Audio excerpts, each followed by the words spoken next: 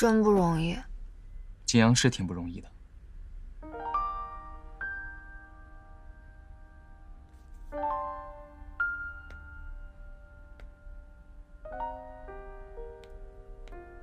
这些喷怎么又去氧气罐了？爱家什么鬼呀？来打比赛还是演韩剧？我现在相信那个女的是富二代，赚高工资泡妞呗。电竞选手的身份抱大腿呢。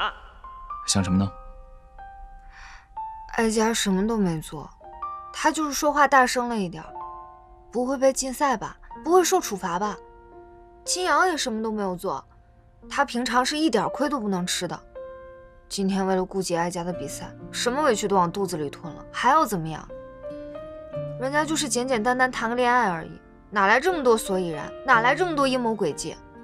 如果真的喜欢一个人，谁会在意自己喜欢的人是不是闪闪发光的选手或是明星？就是单纯的喜欢而已啊。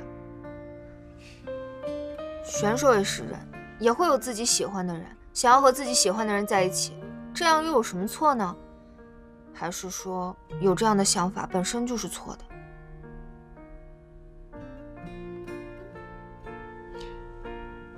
因为身为公众人物，你的身体发肤本来就不属于你自己。我们存在的意义就是为了打赢比赛，取悦粉丝，为战队效力，所以会不顾一切地做到以上这些事情。这些话看似很对，当然也会有很多人这样认为。但如果连选手本人也是这么认为的话，那就糟了。比赛输赢当然很重要，但相比于粉丝对于战绩的满意程度来说，我们是更应该直接面对结果的人。所以自私点的说，这是我们的事情，谢谢你们的喜爱与支持。但是比赛输赢好像真的跟你们没关系，这才是对的想法。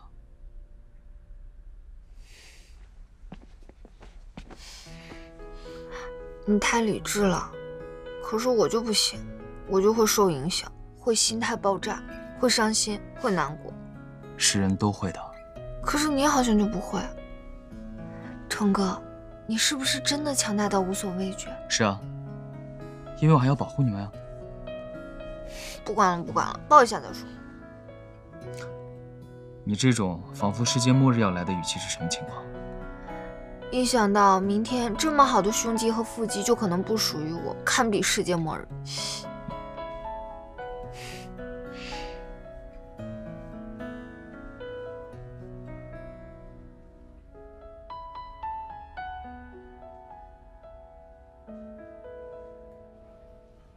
哎呀，隔壁战队这把输得太遗憾了呀！好在后面赢回来了。闹了这么大一场，我们一会儿用什么战术呀？明神，我有个不成熟的想法，能不能再用一次4保1？4保1？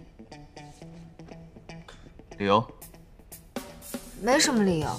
现在4保1这个阵容争议很大。大家都说这个赛季执着于这个战术的队伍一定赢不了，但是我们上次打 DQ5 第2把用的就是4保1，打得还挺好的，所以想再试试，看能不能用。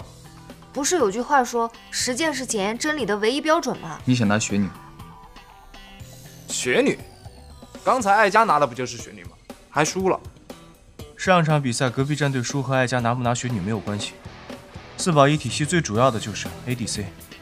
朋友，你这有夹带私货的嫌疑。鬼扯了这么一大堆，还不是为了给你自己的好姐妹证明啊？她们输不输比赛和艾佳有没有女朋友都没有关系。也行，教皇那个不粘锅，不论他打成什么样，都会有人帮他洗白。他们上场比赛输了，最大的锅就在他身上，正好让他见识一下什么叫真正的4保1。但他失眠2、3天未必不是一件好事，所以我同意了。好，好，好，可以。一会儿我拿个刺木童子，咱们梦回春季赛。哦，无视版本的用过时式神，无视版本的用过时战术，你们真的很膨胀。我怎么摊上这么一个乱搞的队伍？你也乱搞啊？你拿个一木莲呗。老猫说的对，一会儿就拿一木莲，你去辅助老猫，我自己单下。啊？梦回春季赛啊，春季赛。梦回春季赛。